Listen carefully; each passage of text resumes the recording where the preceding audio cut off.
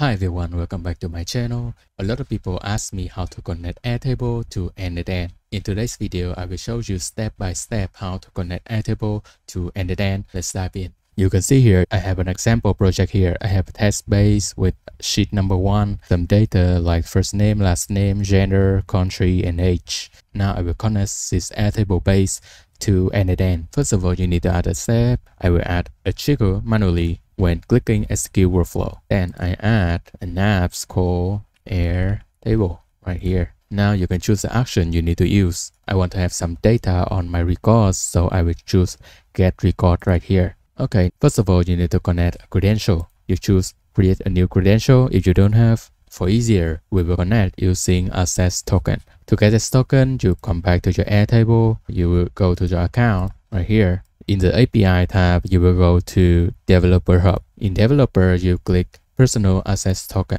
Now you create a token. Token name, I will choose n8n connections. Now with the scope, this is very important. You can add the scope right here. You will need to choose the scope that's suitable for your task. Right here, you can see data record -read. It means you allow this token to read. If you want to do some more complicated tasks, you need to add more scope. Right here, data, record, and write. That means you allow this token to write to your record. Similar with command read, command write, and some base read or base write, but we won't need this in these videos. I will go to next step is the access. I will allow all resources. Now I will add the base.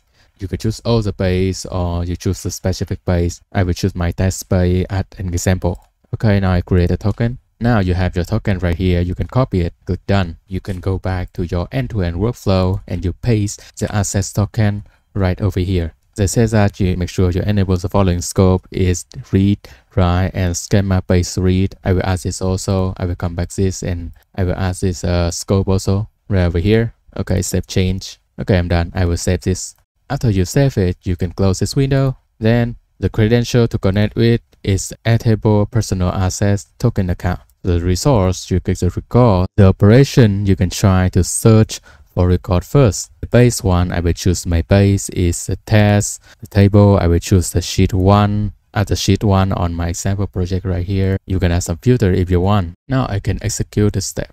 You see here, n8n search for 49 items on my Airtable. Now I can try to filter out. Let me see the age of 33. I will filter out age 33. Okay, I execute it. You can see now the people who have age 23 are filtered out. Okay, basically that is a way you can connect Airtable to n8n. You can do any kind of automation task you want. Like I will try now. I will choose a field. I can choose their name, first name right here. I can filter out this first name. Yeah, you see here. I also can filter out the age if you want. I try right now. You will put right here out the age of 23. You execute it and you got the age of 23. Okay, this is just a simple example, but you can do any kind of automation you want. This basically is a way you can connect Airtable to n8n. I hope you will like my videos. If my video is helpful for you, please give me a like and a subscribe.